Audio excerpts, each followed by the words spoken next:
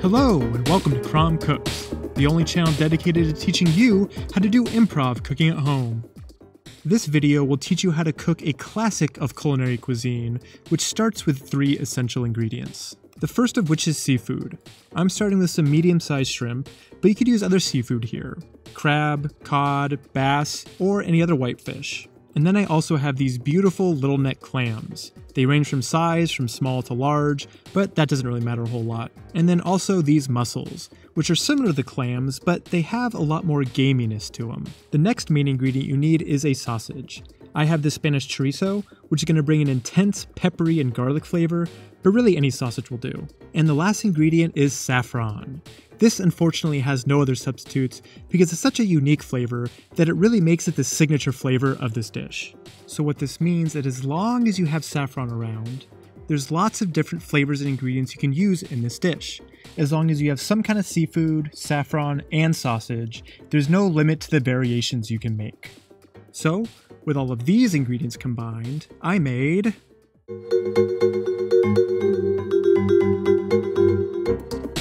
classic paella, an intoxicating combination of flavors and spices that every home chef should learn how to make. So, let's check out how to make it. This recipe begins like many others, which involves preparing a mirepoix, or as the Spanish call a sofrito. So to begin, we'll take this onion and apply a special technique to peel it.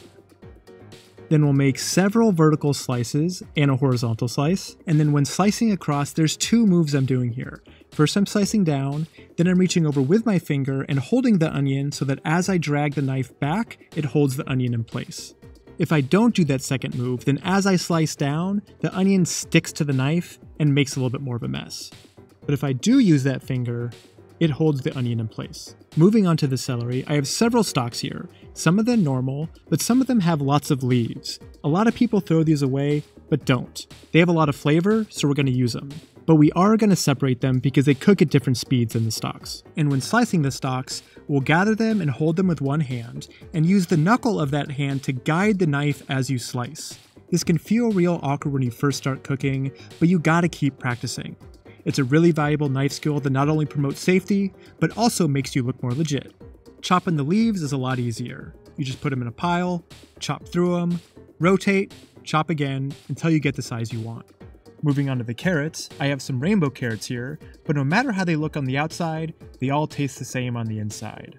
But interestingly, they don't all sound the same. So after peeling them, we're going to use a box grater. And listen closely. Alright, got some nice snare. How about this one? I can work with that bass line. And the last one?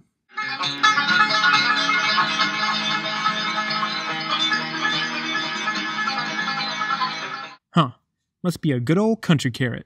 Well, if the sounds don't harmonize, at least the flavors will. And finally the garlic, which if you hit just right, voila, you get yourself a nice batch of finely minced garlic. Moving on to the chorizo, we're going to see the same knife skills in action. Notice again how the finger's guiding the blade, so that all you have to do is move your finger to dictate the size of the slices that you want. This helps ensure that you get even-sized pieces when you're cooking. With all the ingredients prepped, we can move on to cooking. That's going to involve bringing 4 cups of chicken broth to a simmer and adding a pinch of saffron. There's not much here, but this will go a long way. Toss that in and let simmer for about 15 minutes. Meanwhile, put the chorizo in a cold pan and bring up to heat. This is going to help release more of that flavorful fat. Once they have a nice brown on one side, go ahead and flip them over and brown them again, and then remove from the pan. Now add a healthy glug of olive oil, which is building more flavor into the pan and will help us coat all of the vegetables, which we'll add now. Give that a stir and add a pinch of salt. This next step is optional, but highly recommended if you have a mortar and pestle. Take your saffron and a little bit of the cooking liquid and grind it up as much as you can to create a saffronic slurry, and then add it back into your pot. And if you've done your job correctly, you should get a vibrant color to your broth, which kind of looks like nuclear waste, but I promise you it's not. Heading back to the other pan, we're going to keep building more flavors. That's going to involve adding the garlic, a healthy dose of paprika, and some tomato paste, which will caramelize by mixing with the vegetables. Next comes the rice. My local grocer carries this special paella rice, which has short grains and is hearty so it takes longer to cook. But if you can't find this, Arborio rice should do the trick. Add that to the vegetables, along with a pinch of salt, and then stir this to make sure that you coat every single grain of rice with that flavorful fat. Now we can add the celery leaves, the chopped chorizo, and the saffron broth. Mix it all together, making sure to scrape up all the fond and brown bits at the bottom of the pan. Then pop into a 350-degree oven for about 25 minutes. Take this time to relax, maybe read a book, or play a little game.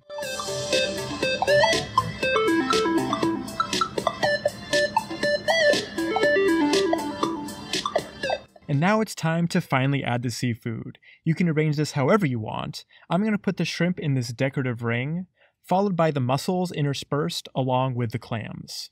Then pop back into the oven for about 10 more minutes, which is just enough time to finish my game. 211 electrons. Nice. Now I'm finally ready to feast. And when this comes out of the oven, you have a spectacular presentation, perfect for any large festive gathering such as a birthday party. You can put this in the middle of the table and eat it family style, or you can serve it individually, in which case you want to make sure everyone gets a little piece of everything. I also like to add a lemon wedge, which helps add some acidity and brightens up the flavors here. And when you go in for a bite, make sure to awkwardly get a scoop as you try to avoid blocking the camera, until you realize you could just walk to the other side of the camera. Much easier. Make sure to get a shrimp. And this is a little overcooked, so you could probably get away with 5 to 7 minutes. But the mussels and the clams are actually cooked perfectly. They're soft and tender, but still have a toothsome chew. And altogether, this dish is a classic for a very good reason, because these flavors combine so incredibly well. The chorizo, seafood, and saffron all mixed together to create this unique combination that is sure to blow your socks off, which makes this nothing other than classic paella.